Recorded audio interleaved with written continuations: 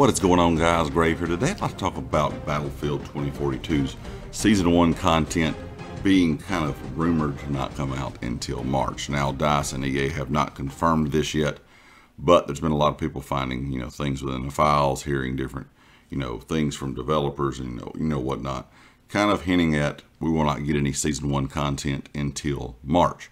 Now, of course, there's supposed to be 4 seasons is kind of what they talked about in some earlier stuff within the first, year of Battlefield 2042. And that seems to be probably still on track. I'm guessing, they probably can do a season in March, probably one in the maybe summer, fall, and then, of course, next winter.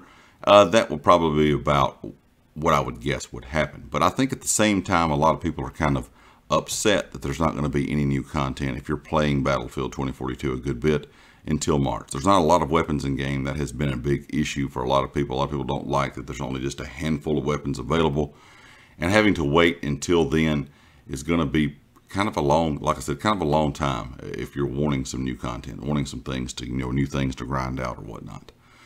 Overall, it's probably the best decision. I mean, if we look at game stability, things that need to be fixed and whatnot, it's probably the best idea. That's going to give them several more months to work on the game instead of just, putting out, new content and having to work on the game at the same time.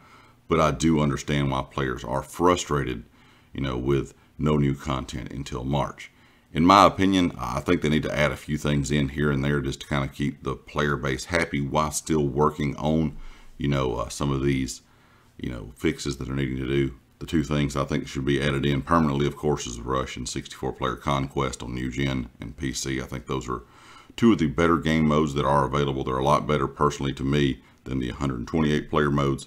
But overall, I think a lot of people probably will understand that, like I said, it just has to kind of be this way because it needs some work still done on the game. But it is a bit disappointing knowing we're probably not going to get anything really until March.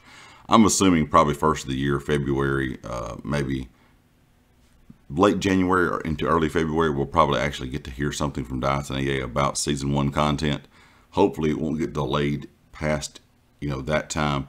They may be giving themselves a couple weeks of a buffer here. It may come out a little bit earlier than that, a little bit later than that. Probably depending on the state of the game at that point, how well it is running, how well it is performing.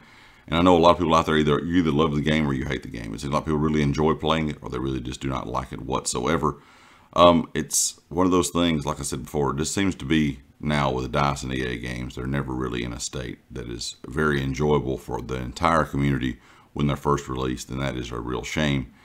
And I was kind of hoping when we got some Season 1 content that would, really kind of interest the community. But the way the game is playing right now, it's going to be kind of hard to keep everyone's interest in the game if you're not a big fan of it, even with new content. So leave me a comment, let me know your thoughts. Are you kind of disappointed that there's no new content until March? Or are you kind of, understand that there's not going to be any, and you kind of understand that it's going to take that long considering they need to fix a lot of things in the game and you're fine with that?